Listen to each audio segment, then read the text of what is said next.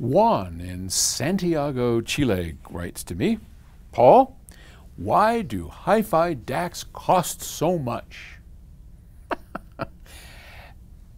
Compared to a similar performing audio interface, it doesn't make any sense to me to pay thousands for something that I can also pick up for, less than $100. And some of those do even more than hi-fi DACs, since it's capable of digitizing analog inputs. So he must be talking about maybe a little pro A to D, D to A on that.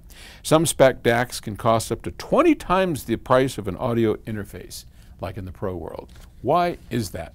Well, you are right, my friend.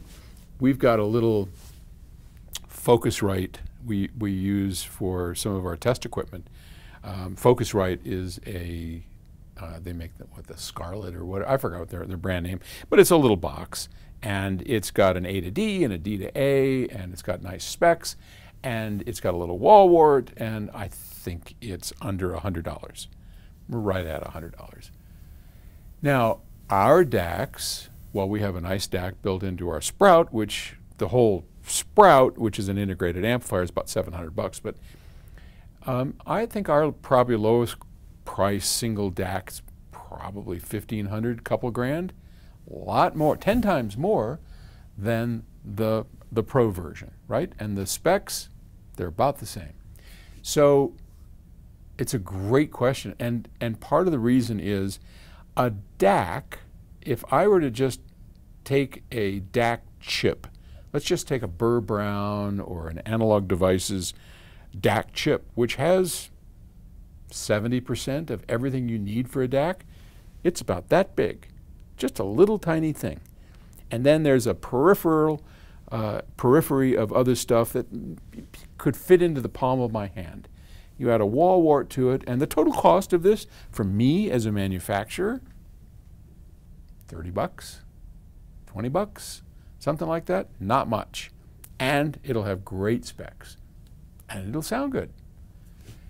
Now contrast that with what we do in high-end audio. If you look at one of our DACs, it's in a separate chassis. And you open it up, there's a lot of stuff in there.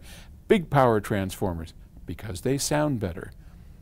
Big power supplies, because they sound better. Discrete analog output stages, because they sound better. Now, DAC chips have built-in output stages. I don't need any of that. But if I want it to sound good, if I want it to represent a high-end audio product, I'm going to have to go to all those steps. Here's an example. This is not a DAC. This is an input stage to the BHK 650. Now, that is big, right? You can see it? There is a ton of power supply capacitors. There are vacuum tubes. There are coupling capacitors. There are multiple regulators. And all of this is part of the power supply and the input stage for a power amplifier. An input stage that I could duplicate with a chip about that size. And yet we choose to make that size. Why? Because it sounds better, a lot better. And you need all this stuff to do that.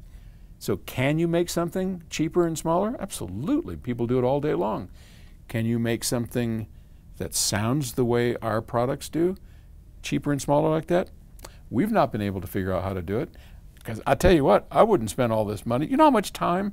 We've had almost 2 years of engineering has gone into this. Yeah, that costs a lot of money. And we don't sell that many. So if we didn't have to, we wouldn't. But we do, because we do. All right. Thanks for the question. I'll talk to you later. Bye.